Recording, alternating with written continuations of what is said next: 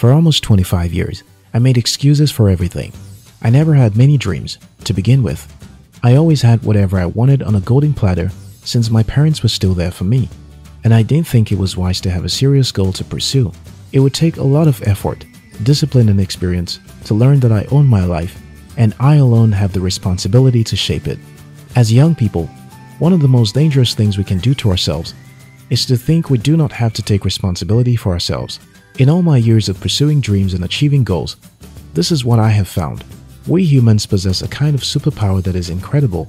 There is nothing we set our minds to do that we cannot achieve. What we have not done is what we have chosen not to do, or what we are yet to discover can be done. If you find yourself desiring to get something done, but you never do it, nothing is holding you back from doing it.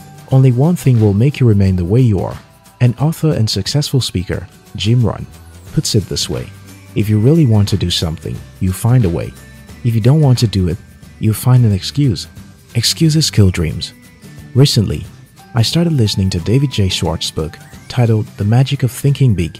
He told the story of his friend who had gone into the army and, during an attack, had lost an arm. This friend returned home, and instead of moping over his predicament, he started to do great things. David asked him his motivation for doing these things. The man said, "Well, it's just an arm. I'll have the other arm, and if I'm that lucky to still have it, I might as well use it." Then he said, "The right attitude with one arm will beat the wrong attitude with two arms every time. There will always be a reason why something can be done.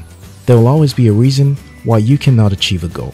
If you look for it, you'll find the excuse in the world why you cannot achieve your life of success. Ask every successful person though, and they'll tell you they had excuses that could have held them back from becoming the persons they wanted to become. The only difference is that they chose not to consider those excuses. The reason is simple. When we focus so much on the goals why something can be done, we never stand up to get those things done.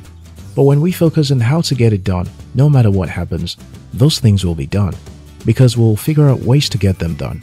I have found in my life that the moment I decided I wasn't going to make excuses for not doing what I was supposed to do, I made so much progress. It's not the easiest thing to do, but if you must make progress and achieve a life of success, you must be willing to cut excuses away from your life. Because, as Jim Rohn said, if you really want to do something, you find a way.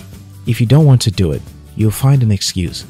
When I wanted to write my own books but didn't want to get to it, I complained I couldn't write them because of health issues. When I could make all the money I needed, although I was dead broke, I complained because some group I belonged to was holding me back. When I didn't want to change so my relationship could become better, I complained that my partner was selfish, and she was the one with all the issues. When you look in the wrong direction for the problem responsible for your success, you get stuck. David J. Schwartz told a story about when he was on the airplane and he kept hearing a ticking sound beside him. The man beside him quickly spoke up. "Sorry, you're hearing that sound. It's coming from my heart. I have just had surgery on my heart, and a plastic valve has been placed there. It'll take a while for it to heal so the ticking sound can reduce. However, regardless of this, I have decided I will live my best life. I will return to school and become a lawyer." The man was so happy as he spoke. David wondered at it. He had a good excuse for why he could stay back from doing anything, but he would not accept that excuse. Jim Rohn said, "If you really want to do something, you find a way. If you don't want to do it, you find an excuse." Nobody can make you fail. Most people will go to their graves angry at life or someone for making them fail. Nobody is responsible for your life. Nobody can cause you to fail until you allow it. You are where you are because that is where you chose to be. Nobody can force success or failure on you. You choose either one, and you will have the consequences of your choice. If you really want to do something, you find a way.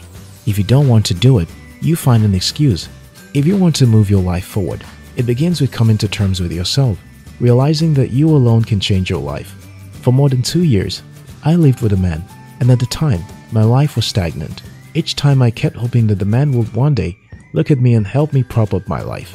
After waiting for 2 years, and he seemed to didn't even have my time, and I was terribly suffering, I told myself I had to take some steps.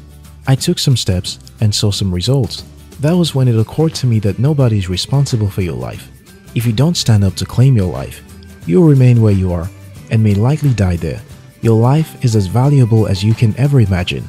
You can never quantify the extent of the dreams you can achieve.